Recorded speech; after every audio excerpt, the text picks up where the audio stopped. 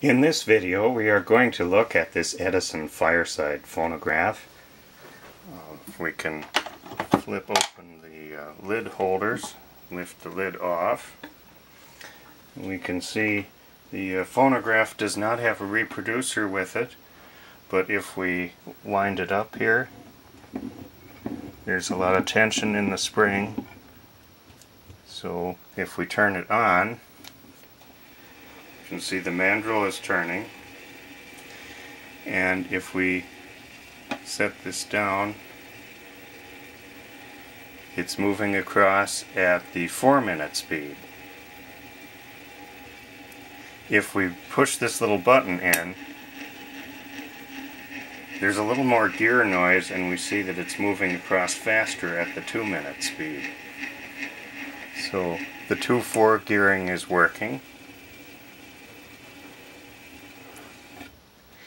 If we back the crank out here, we'll be able to lift up the bed plate and see the motor.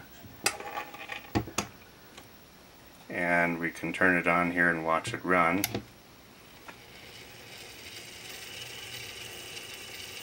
Everything seems to be in pretty good order. And it's not been worked on that I know of, so it is as is, but it's basically a functional machine. I don't know how old the spring is, if it needs to be re-greased or anything, but it seems to be running pretty smoothly. If we turn this back down, I can show this cabinet has been drilled for a signet bracket on the back. So if you wanted to mount a signet horn onto it, it's already ready to go once you put that bracket on. I should point out that the cabinet certainly has been refinished, because I don't know if it'll show here, but in the light we can see this is definitely a decal that's been set up on top of this finish. So the finish looks pretty good, but it's certainly been redone. And that decal really shows as a reproduction. The lid has the original handle. Looks pretty good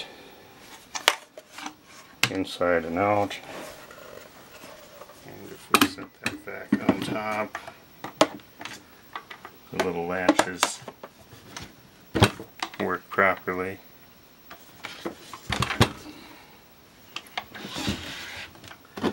The crank looks good. The wooden part is free on the crank, and it threads in properly.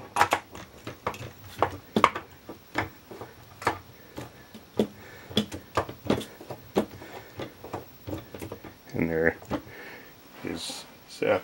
So that's a look at this Edison Fireside. I believe this was the Model A version that had the 2/4 gearing.